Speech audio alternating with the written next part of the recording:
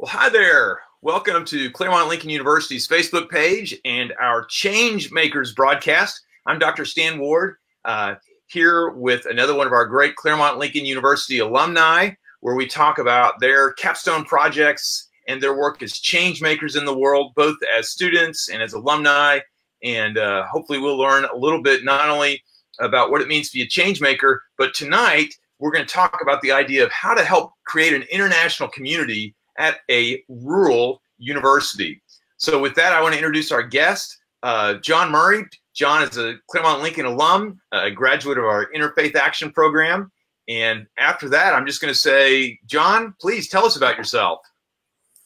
Thank you, Dr. Ward. It's a privilege to be with you. I want to thank you for this opportunity to share my passion and the energy that came from learning through Claremont Lincoln University. Thank you for your assistance as a guide through my capstone project. And I'm just very excited to be a part of this. I had, prior to heading in the direction of Claremont Lincoln University, I was a pastor in Mennonite congregations, first in Indiana and then here in Kansas. And for the last year and a half, I have worked at Hesston College, and that has grown out of my capstone project experience with Claremont Lincoln University. So this was a part of a career change for me. So it's been exciting what I've learned, and I'm grateful for the opportunity to share. My current role at Hesston College is Dean of Global Engagement. And that's a new role that we've developed at Hesston College, led by our new president, Joseph Monicum, who was actually an international student at Hesston College 30 years ago. The chair of our board of directors is also a former international student from Japan. And the board and our administration is deeply committed to expanding globalization and our global engagement as a university. And the capstone project just really kind of was excellent in preparing me for this role. And did you tell us where Hesston is located? Hesston is a small rural community, about 3,500 people. So it's certainly rural. We are in central Kansas, about 35 miles north of Wichita. So Wichita is the main city that our students fly into. We pick them up there. We're located right on Interstate 135, just north of Wichita. Very good. Yeah, and part of what makes this conversation so fun tonight is we get to reflect on your work both as a graduate student and kind of some things you were thinking about wanting to get into when you were in school, and then the opportunities that were created as you did this capstone work, and really kind of took a new career path for you. Right. So with that, I'd love for us to get into the goal for the change project that you took on. Tell us more about the change you were trying to make. Sure. The change that I was really working at grew out of the context of the recognition that we live in an increasingly globalized society and culture. The world is getting smaller in many ways. That's driven partly by technological increases in communications. When I first traveled to India 20 years ago, it was the only communication we had was phone calls, and they were $2 to $3 a minute. Now I can be in India or many other places in the world and live video conference for no extra cost. That reality has brought information, connection, understanding, awareness of what's happening in other parts of the world, and gives us a lot of opportunity. And the technology increase in air travel also. An older gentleman who was part of our congregation here in Hesston actually grew up in India, and he would take him 3 weeks to travel from India back to the United States when he was growing up. Wow. Now I'm travel over, do work, and come back in less time than that. So the world is changing dramatically. And that provides a lot of opportunity for social growth, spiritual growth, economic growth, as we connect in much broader ways with broader markets, broader engagement with a variety of experiences. And yet, in spite of that amazing opportunity that globalization provides, we're also seeing in the world the rise of the reality of increasing nationalism, isolationism, separatism, that's really driven by a lot of fear of engagement of this kind of difference. And that's really working against really fully utilizing the reality of all the opportunities that this creates. So the goal was to begin to say, what are some of the skills of cultural competency that we can begin to build and offer to one another to maximize the opportunities and minimize the risks and the fears that really work against and actually create a more dangerous world to live in than a world filled with greater opportunity that these advances and changes create. And so in some ways, it's a grandiose goal, right?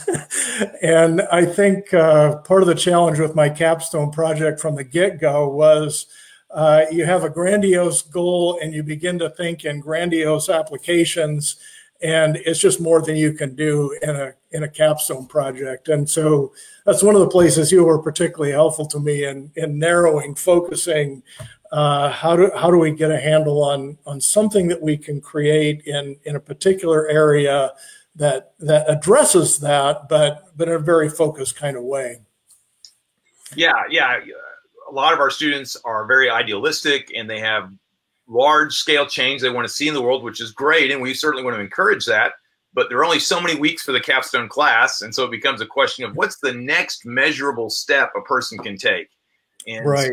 And a lot of that too depends on their context. So for some folks, they create voluntary associations.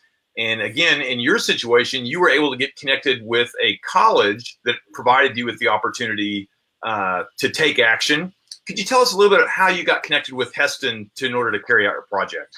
Yeah, sure. And as I said, the grandiose was how do we apply this in business, whether it's to employer-employee or marketing to a broader customer base or healthcare.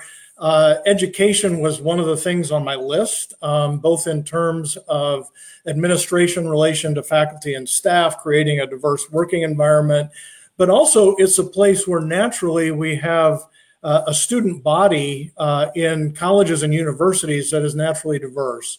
Students choose their college or university for a wide variety of reasons.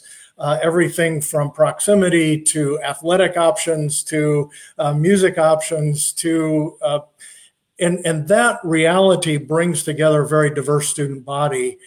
And so thinking about how do we work particularly with student body and student leaders, several connections that led me to Heston College in a very natural kind of way.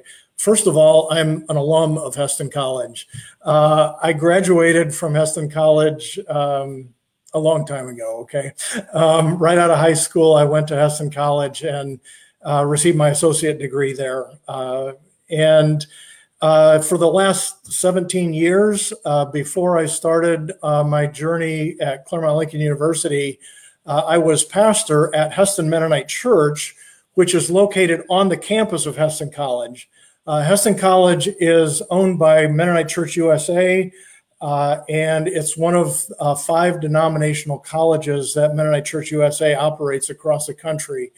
And so having been alum, being a pastor that's been on campus for 17 years, it was a natural place that I already had relationships with people and understood the context that we could begin to say, hey, this is something I'm working on. I want to explore. I want to test some of these ideas.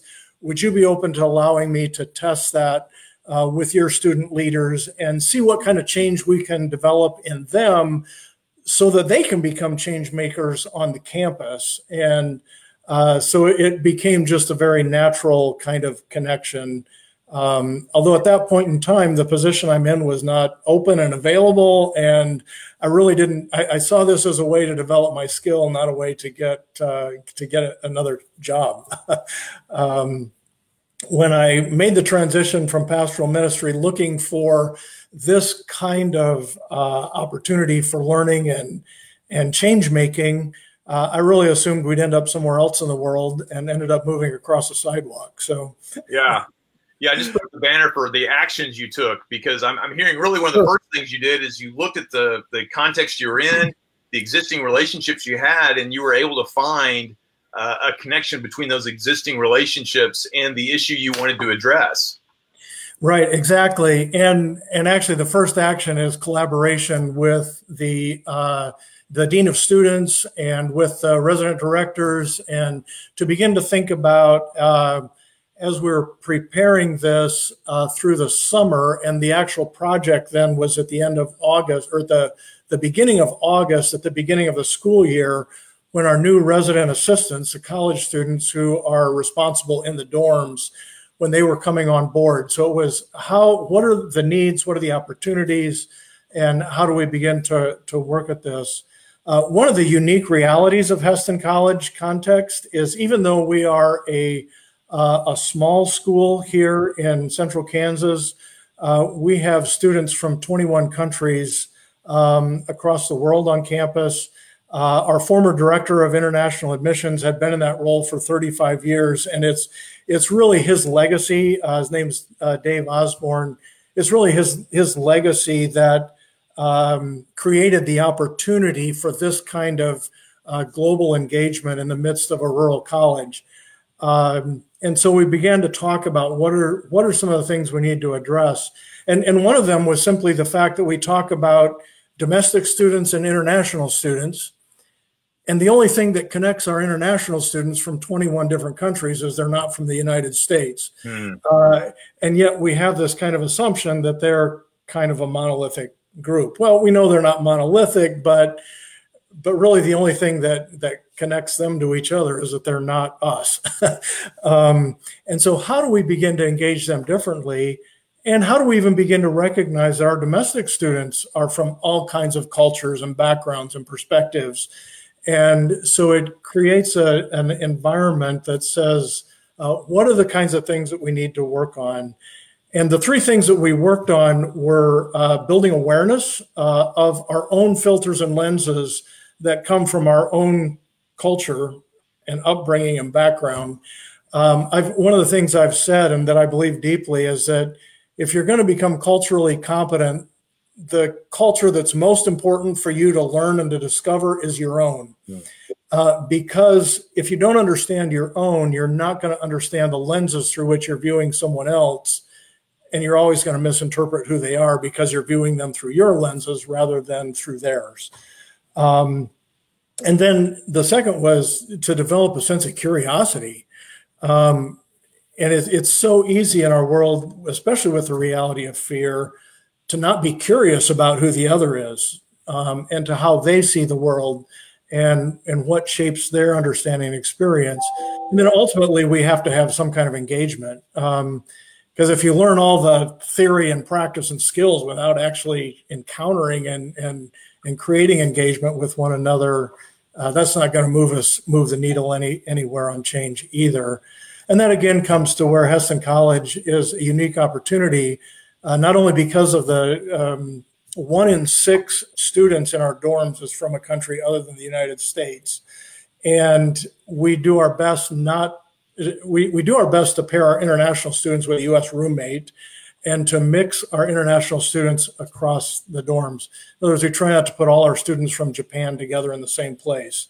We try and spread them out so that the gifts and the opportunities that they bring to us are maximized across our student body. Yeah, and so that's the larger context of what you guys are doing at Hesston now, and some of the things that were inspiring that. Tell us about that 10-week project, though, that you carried out, especially when we talk about lenses. I'm hoping maybe there's a visual here we can get to here in a minute.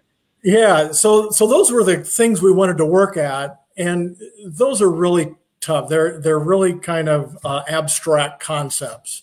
And so how do you begin to create a way to make visible that which is not visible?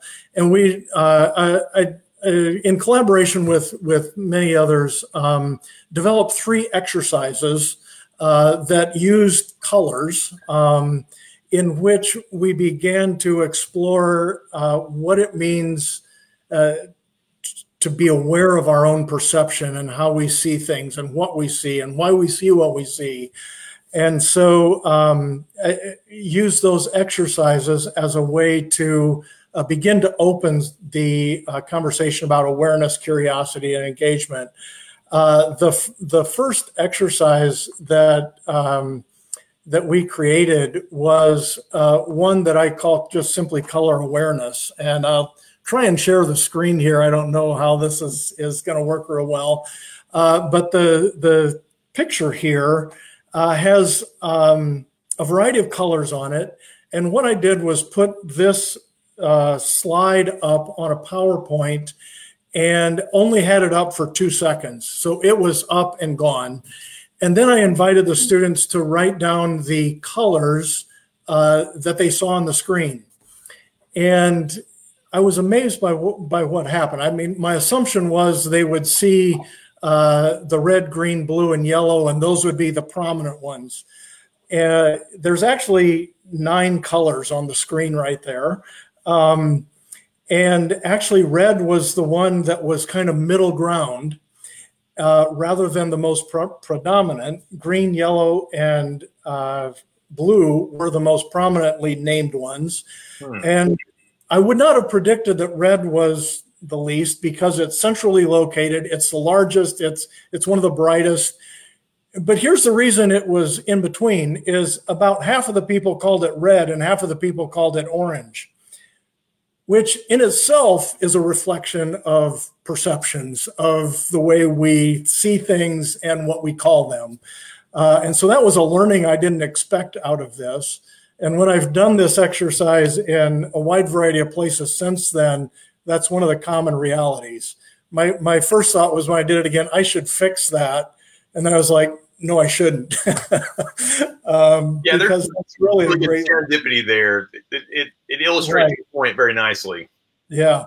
The 3 colors that are least often seen are pink, which is kind of a very faded color down off to the side in the bottom right, and black, which is highlighting, it's a border of 3 different circles.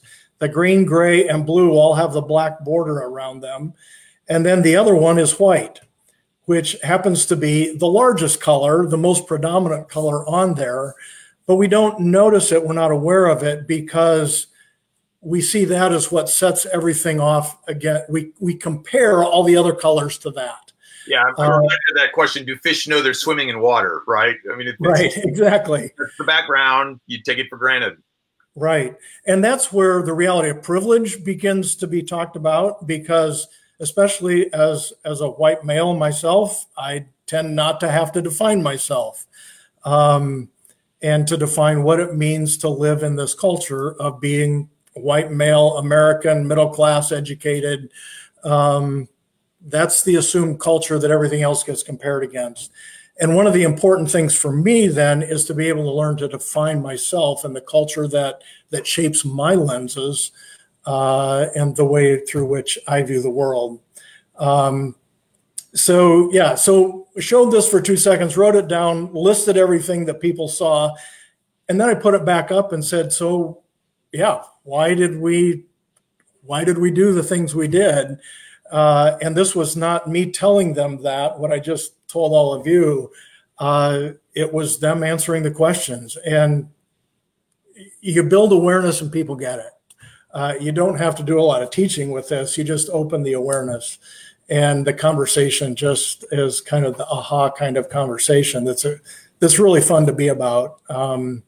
The second exercise that we did is one that I call Count the Red Cars. And that was the title of the exercise. And what I developed there was a series of 30 pictures of different kinds of cars that were a wide variety of colors. And there was red, blue, green, white, yellow. And I told them the title of this exercise was Count the Red Cars. And at the end of the exercise, I was going to ask them how many red cars there were. They go through starting at about one slide every second and a half and goes to about one slide every half a second. So they're flying through. These are not, I mean, these pictures are moving through. And you get to the end of that exercise and I ask how many red cars were there. And you get this loud response from the group that says 8. And it's in unison. It's all together as if, yes, I got it. Nobody else did. Everybody did. And then I ask how many white cars there were. And there's silence in the room. And how many green cars were there? And there's silence in the room. And I did this last week at a national church convention in Kansas City. And a group of high school students, I said, how many white cars there were? And one of the responses was, that's a trick question. There weren't any white cars. Actually, there were 3 white cars up there. But it illustrates the reality that what I did there by the title of the exercise and telling them what question I was going to ask, I created a social norm. And I established that social norm just by the language that I used. And they bought into the social norm. Anything outside the social norm doesn't count. And that becomes also a part of an awareness of the lenses that we have. And so when someone's from another culture, they come saying, you know, I really need to count the green cars. And then you say, well, no, there weren't that many cars, and it's just a sense of confusion. And again, it's an exercise that creates awareness of our perceptions and the social norms we create. Now, it's obvious that red cars were the social norm in that exercise. The challenge is to understand what the social norms are that shape the lenses through which I see the world, that limit my understanding of someone else who sees the world through another set of lenses. And then the third exercise was, from my experience, the most fun. And it actually had a couple of parts to it. And the first one was that I had everybody put on colored glasses. And so we had my sister and I, who helped me develop some of this, we made 30 sets of colored glasses that were red, blue, yellow, and green lenses in them. And we had everybody put those colored glasses on in groups of 4. So each group of 4 had one of each set of lenses. And then the first exercise in that was to put up a picture such as this one here. And let me switch pictures for you.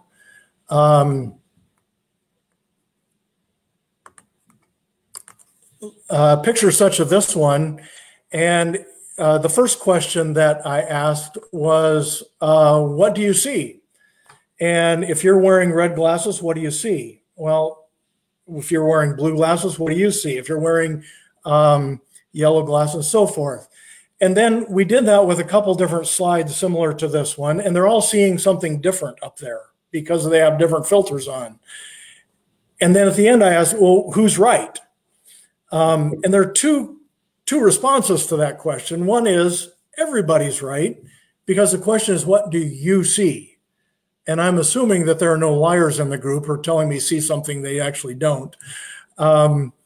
And the second reality is nobody's right, is because nobody's seeing what's actually on the screen. They're only seeing a little bit of it. And then we did the second exercise, which I put up pictures like this. And I said, now work in groups of 4, each with your different colored glasses. And I want you to figure out what's actually on the screen in a group of 4 and decide what that is. And what's amazing to me, as many times as I have done this in a variety of settings beyond the capstone project, people figure it out. And they're right, not only about all the shapes that are up there, but they can figure out what colors are up there, even if they can't see it. And you ask for a group response and they will nail it, what's on there. And then we get to the end and I say, well, let's reflect now on what happened in your group. What made it possible for you as a group to actually figure out what's up there? And then we start talking about the reality of the dialogue that has to happen, that everybody's perspective is important. If there's somebody who doesn't say anything, they're not going to figure it out. One of the astute comments from one of those last conversations was, you know, it's really the place where we all need to step forward and then step back. We need to step forward and say, this is what I see. My perspective is important, but then we need to stay back and say, what's your important? What's your perspective? What are you understanding? And there has to be a sense of trust among the group that I can't see that, but you say it's there. And that's the self-awareness, right? When you know you've got these colored lenses, exactly, you're going to be maybe more open to hearing other perspectives than if you think you've got clear lenses. And exactly, when we come with the assumption that we can see things exactly as it is, we're not going to be able to understand that. And that's the advantage of doing something overt, like putting on filtered glasses, is we all come with the assumption that I can't see the whole thing. The same thing is true in reality. I'm dependent upon people from other cultures, other religions, other ways of seeing things to help me see things that I can't see. Well, I was going to say, I feel like that also brings us to this issue of results. The insights that folks are having from the experience. So I'd be curious, tell us more about the results that you saw with working with that student group, as well as some of the larger results that you're seeing now in your larger role there at Hesston College. Right. Let me add one more piece to the last before I jump into this. And that's that the last part of the conversation is that to just simply point out that I did not teach them how to have the conversation. I didn't give them, if you're going to figure this out, here's step 1, 2, 3, 4, 5. I just said, figure it out. They all knew how to do this. They all knew how to do this just from the reality of that understanding and awareness. And that's where it went. The results, the way we tested this is I worked with, collaborated with a friend of mine who has his PhD in statistics and questionnaires and how do you develop these things. He helped me develop some questions around awareness, perception of other cultures, other people, our comfort with those conversations.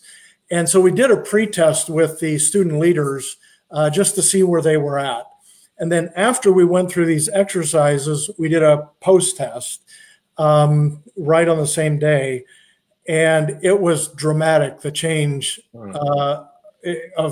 from before and after, especially in the areas of valuing the perceptions of those who are different than we are. 3 weeks later, I met with the same group of RAs. They had been actually in practice now. Students were in the dorms. They'd been doing this stuff for several weeks. And we went through and did a kind of a follow-up and did a 3 week later post-test. And what I found there was there's actually some slippage back to the previous perceptions. And so then we talked a little bit about what that meant. And one of the things for me that it really illustrates about change is never a one-off experience. Change is something we have to work at and keep working at and keep engaging, because it's so easy to fall back into the routine of the way we assume things always are or always were. And so it's really important in being a change maker not to assume, oh, I'm going to create this great seminar and a few exercises and we're going to change the world. That's not the way the world works. And so to continue to work at this, what's been exciting to me is being a part of Hesston College now for 2 years as an employee, nearly 2 years, is to see the reality of continual change that's continuing to shift into the campus culture and climate. We actually now have more international students who are RAs, leaders in our dorms, who are leaders on our athletic and other extracurricular realities. And it's like they're finding their voice. And it's not simply because somebody said, yeah, we should listen to them more, but because the dominant culture, which even though we have a significant number of international students, it's the domestic students, those of us who are the dominant culture, are becoming more trusting and aware. Now, we'll also have to keep working at that all the time. We can't just kind of say, oh, we got it figured out now, because we don't. And it's also revealing more things that we need to work on. One of the trainings that I went through is called Roots of Justice, which is an anti-racism training. And one of the things that really took me aback as I went through that 6 months ago was the awareness that multiculturalism often masks racism. And so because we begin to think we're doing well with cross-cultural, we may actually be overlooking the dynamic of racial integration and that happens when people of different races and cultures grew up within the same context. And that's a different dynamic than when you're engaging multiculturally from different nationalities. We've got a long ways to go. We need to keep developing more awareness and more curiosity and continue to develop greater engagement as we go. So, I don't want to communicate that we've got this thing figured out. What I want to communicate is we at Heston College, I myself am committed to continuing to be change makers as we develop even more awareness of ways and things that need to be changed in the world in which we live. It does sound like there are two things that you've noticed, though. One is certainly an increased awareness in those who participate in the activities. There's that instant awareness of the value of perspectives. And then it's going to be transferring itself, I'm hearing, in you're seeing more and more engagement with your international community, or your international community becoming more and more engaged on the campus. Yeah, that's right. And what's been fun for me about being a part of and giving leadership and developing these things is to see how, as I've done this in different parts, people have embraced this and are starting to take it in other places. And I've been invited to take it to other places much broader than Heston College, and to begin to see how these realities are playing out in other ways. In fact, a couple of the slides I shared with you tonight are slides that other people have developed who use this kind of stuff after I did, and then have said, hey, I started doing this. At the recent convention in Kansas City, one of the observers of what was going on came up to me afterwards and said that they were a professor in another university in another state, and they were playing with some other ways in which perception and bias play in, and how they might do that through the arts. And so it's just been really fun to see how these kind of conversations, just as awareness grows, it kind of, people begin to see, oh, we could try this out of my discipline and out of my experience. And it's really not just about colors and shapes and colored glasses and filters. It's about all kinds of ways that we can get at the reality of different biases, perceptions that can generate fear or can generate opportunity. And seeing those aha moments are fun. Yeah. Well, yeah, as you're talking about fun, I clicked on our banner to change over to what you've enjoyed most. You kind of got me hearing and thinking about Jean McNiff has a textbook on writing and doing action research that we're currently using with our capstone class, and she talks about how these projects, when we do them well, they should give us joy. Yeah. And so certainly your persona radiates that as you talk about these things. You've been smiling.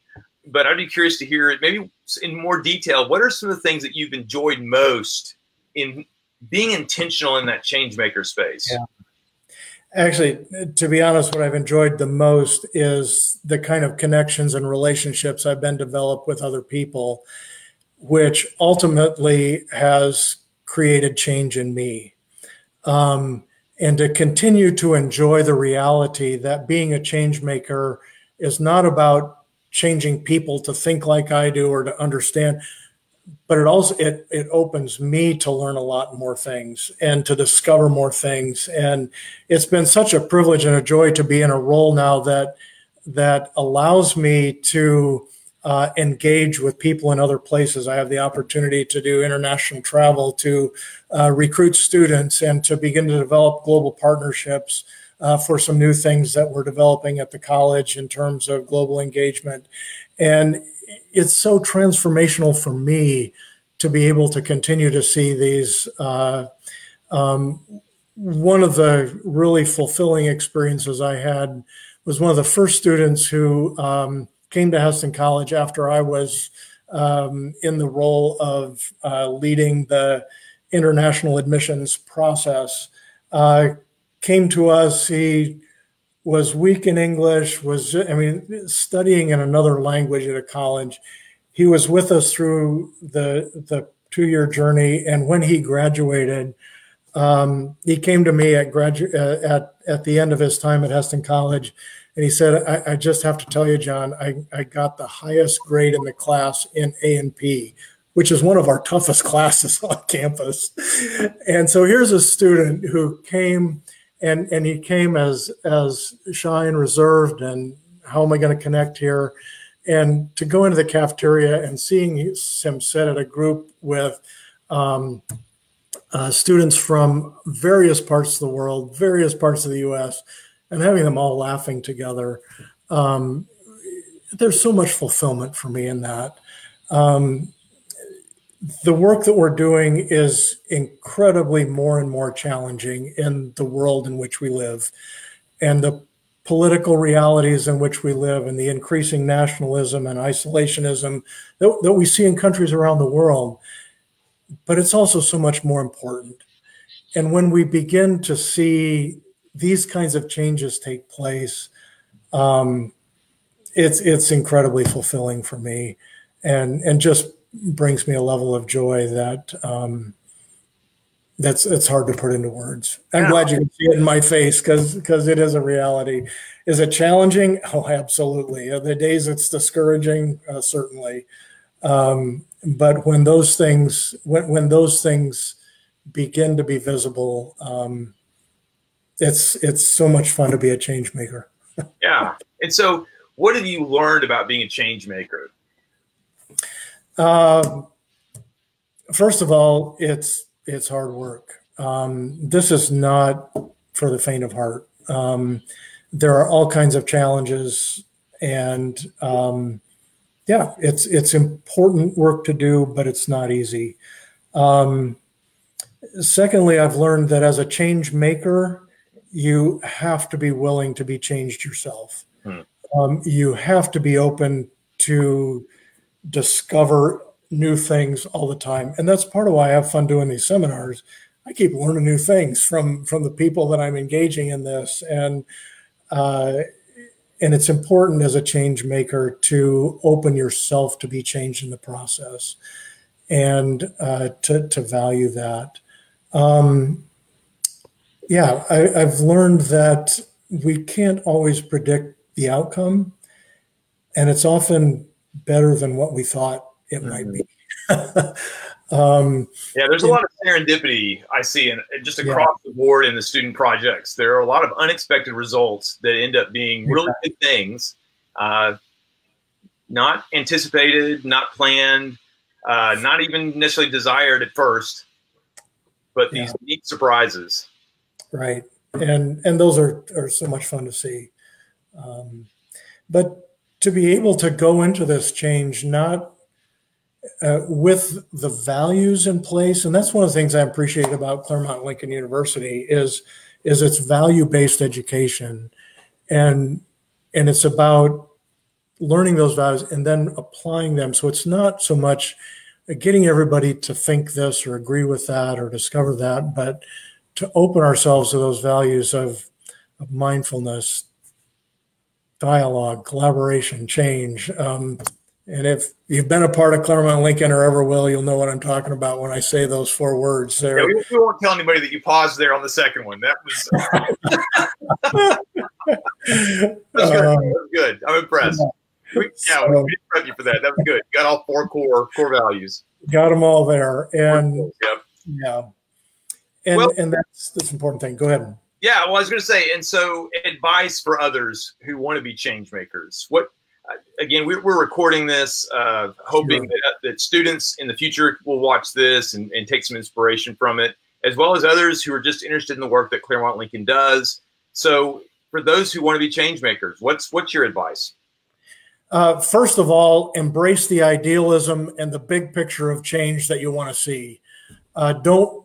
Don't lose sight of that big picture idealism that we want to go to.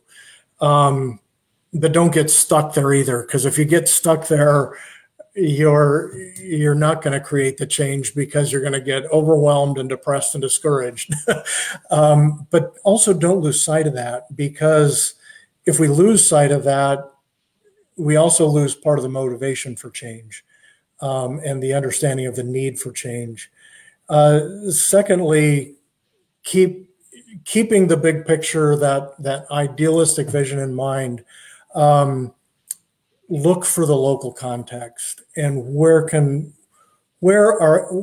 I uniquely positioned in the thread of my life to be able to make those engagements and to discover things. Thirdly, I don't know, I'm losing track of my numbers here.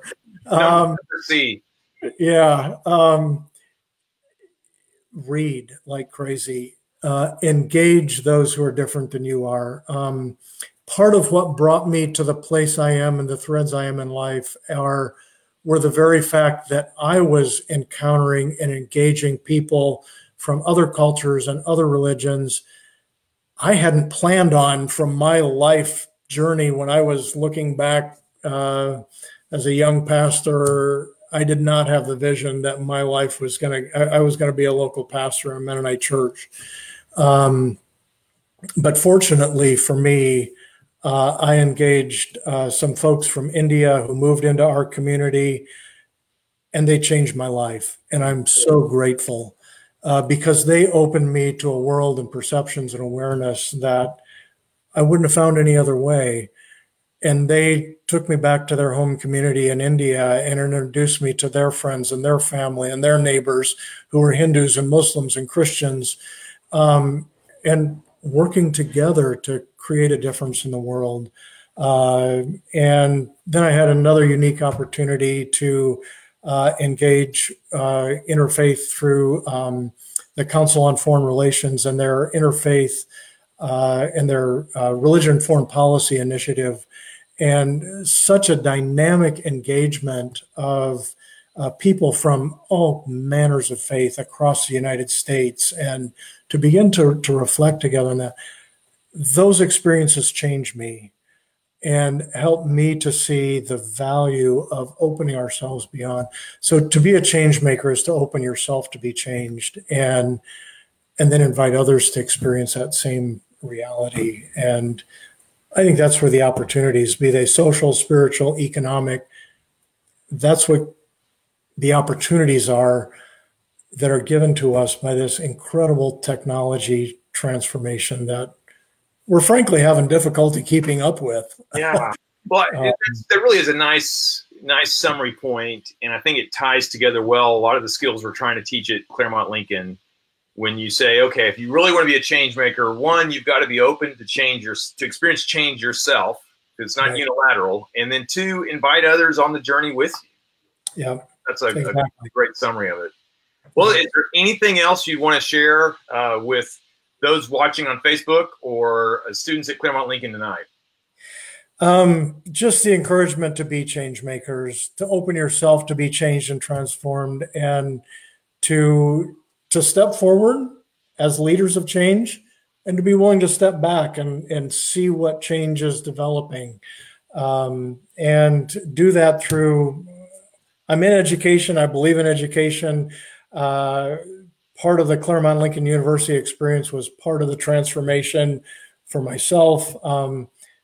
Embrace those opportunities when you have them, to continue to open yourself to new opportunities and skills. So whether that's at Heston College at the associate and bachelor degree level, or at Claremont Lincoln University at the master's level, cultivate those values of opening yourself to others. So thanks for the opportunity, Dr. Ward. It's been a joy to revisit this again and to have a conversation, and renews my own inspiration. Good.